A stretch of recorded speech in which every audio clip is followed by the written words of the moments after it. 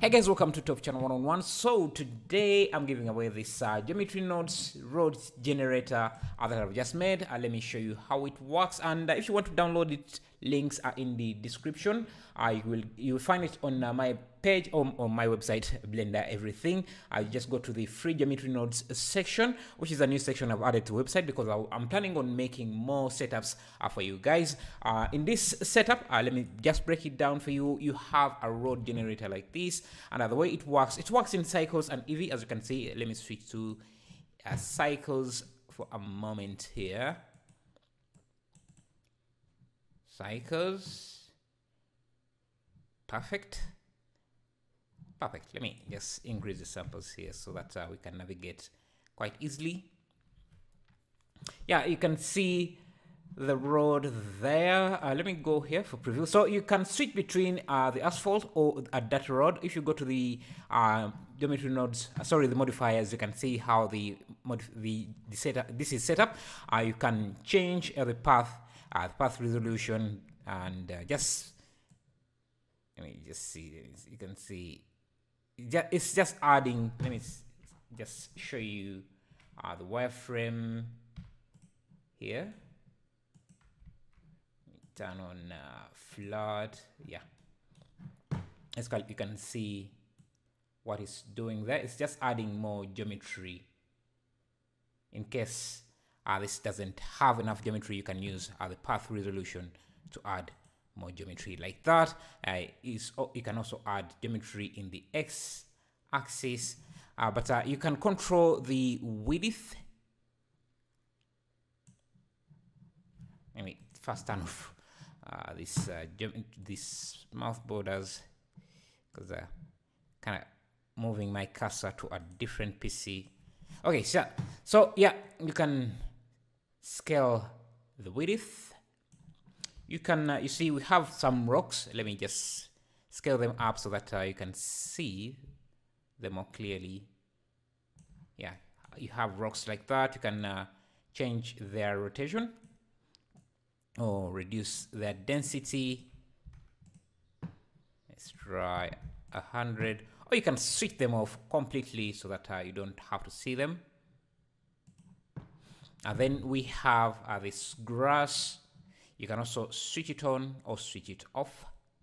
And same, you can control the density. So let's try 1000 and see how much grass you have. Let me first turn off the ambient occlusion. Let me just do this in cycles just to show you how that looks. Okay, so because the grass uses a plane with grass texture or an alpha texture, you might find that your samples, if you go to light path, are too low for you to render the grass correctly. You might start to see dark areas, and that's because your light path transparency samples are down, or bounces are down. So if you have, I think the default is about 12, you will start to see dark areas like this because the ray tracing or the light ray has surpassed the bounce, the maximum bounce amount here. So you want to increase that to something like maybe, I don't know, 25. You may still have some dark spots. If you still have that, you can increase that to something, I don't know, something that works for you. But remember, the more light paths you add, the more samples you add, or maximum bounces you add, the slower the render might be. But yeah, around 100 is enough, and it doesn't slow down the render times that much. Or you can just keep them down, say something like 50, and just reduce the blade count or the density. So if I have this to something like 500, you see, then we won't have that. We won't need that many bounces. Let's go back to EV for a second here.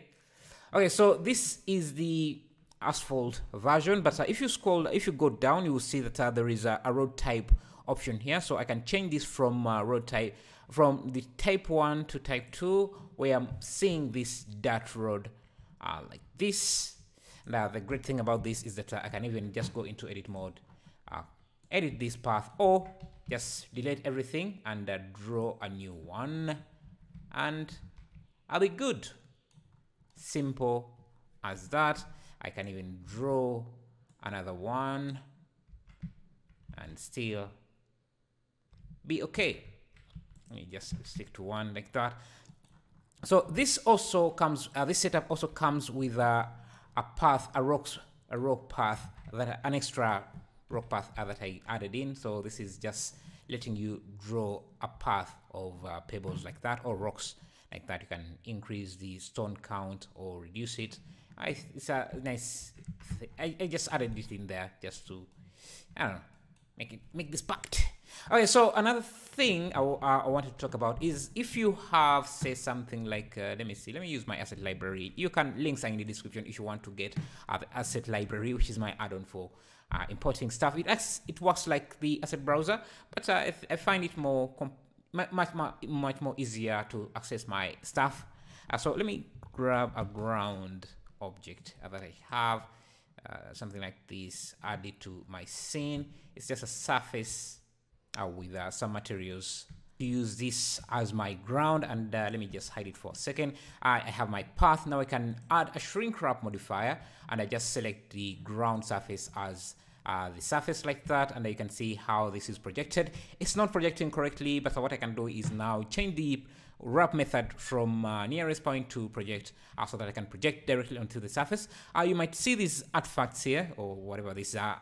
Let me just first change this to studio random, get rid of the wireframe. So you can see how that is creating a lot of weird stuff.